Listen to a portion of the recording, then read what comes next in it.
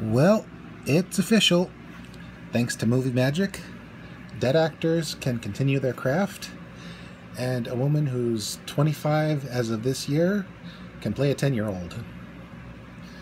Orphan First Kill, a prequel to the surprise hit Orphan about a 10-year-old girl who's harboring a dark secret. There is something wrong with Esther. That was the tagline. And when the plot was revealed, oh boy, was that a shock. This prequel takes us back to events before the first film. Back to the family that unfortunately Esther glommed onto prior to the events of the first film. And it was not pretty. I mean, it was a good movie, but let's just say it was brutal. First off, Isabel Fuhrman, still an amazing actor.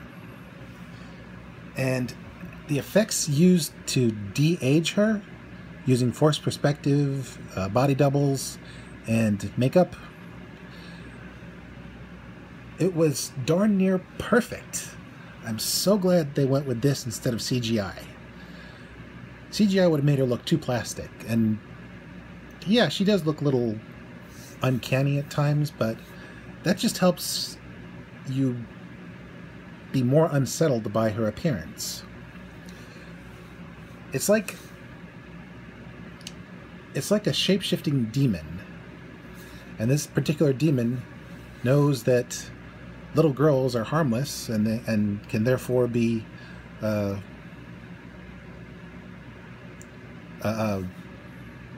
useful as tools in said demon's arsenal. The rest of the cast, including Julia Stiles, are pretty good. The family, I'm not going to spoil it, but let's just say there's a twist that you don't see coming, and honestly, you don't know who to root for, Esther or the family.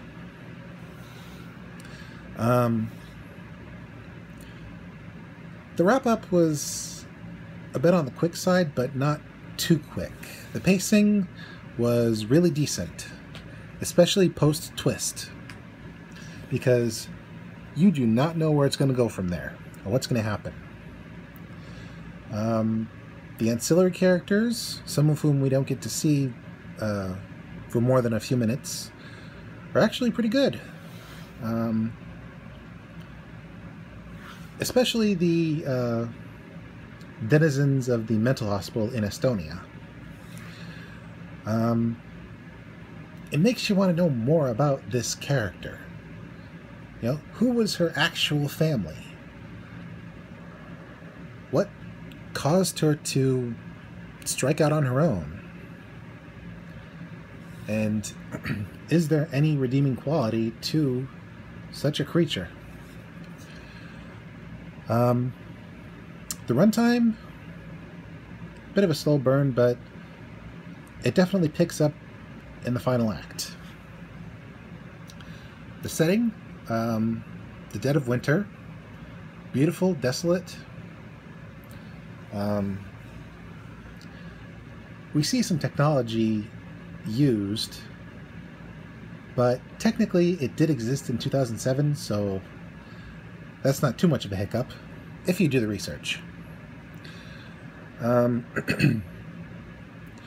Overall, I would say First Kill is a pretty decent sequel, well, actually prequel, to a horror flick that really subverts your expectations. Some time ago, someone did a Orphan versus Chucky fanfiction, which was really good. And though it'll probably never be made, there's hope we'll see more of Esther and her escapades. This is one orphan you might regret taking home, but then again, she's just so adorable. This is Mr. J signing out and reminding you, real orphans are not necessarily psychopaths. The foster system is in desperate need of funding and resources, and every kid deserves a home, even if time and the elements have turned them hard and cold. They just need a shot.